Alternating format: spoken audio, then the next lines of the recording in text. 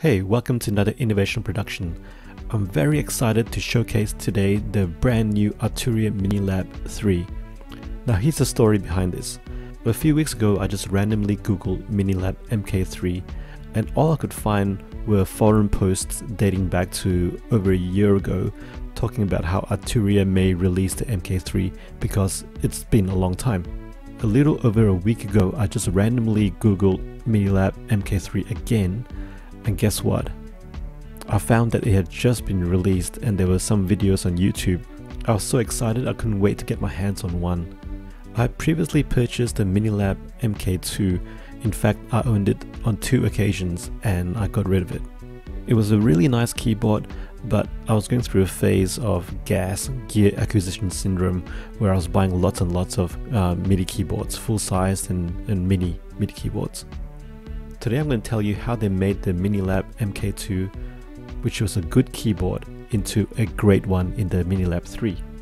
First of all, the legendary good looks. The Minilab MK2 actually looked quite good, but this one looks even better. It's sleeker, it's smaller, and it's got those rounded edges. Even though it's all plastic, it's got really good build quality, all the way from the encoders to the faders, which feel really good, to the pads and to the keys. Now the keys are really nice. All of Arturia's mini keys, in my experience, have been really nice. So I'm talking about the Minilab, I'm talking about a key step.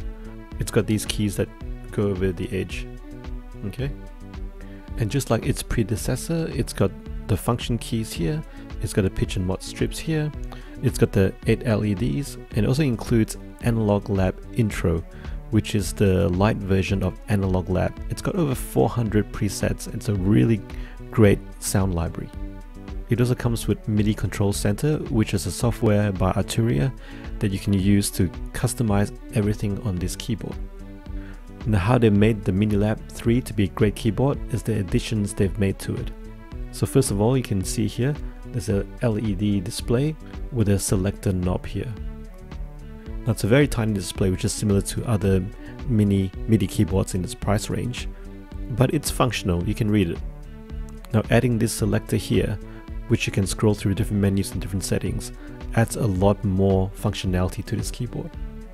Now instead of 16 encoders, it's now got 8 encoders and it's got 4 faders. It does have less encoders than the Minilab MK2, but it's fine, you don't really miss it. Now at the back, you can see over here, it's got a USB-C connector now, which is great. And it's also got 5-pin MIDI. So for everyone out there who's got synthesizers, groove boxes and other devices with MIDI connections, you can use this to control them without a need for a computer. This now has transport controls and integration with Live, Reason, Bitwig, FL Studio and Logic, which is great.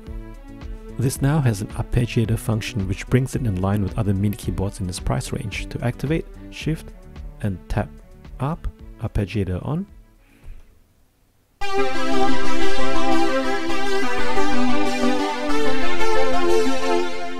Also hold function.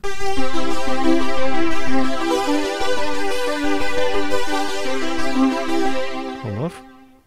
To change the arpeggiator modes, you just press shift, hold down up, and you've got the different modes here. You might not be able to see it properly, but it's got mode, division, swing, gate, rate, sync, and octave. So let's change the mode,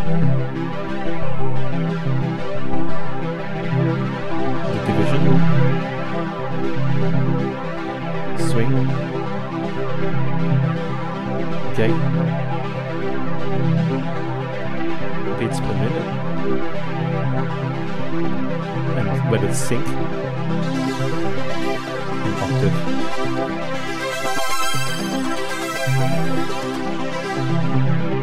There you go. This also has a chord function. Hold down shift and press hold and off. So there you go, the Minilab 3.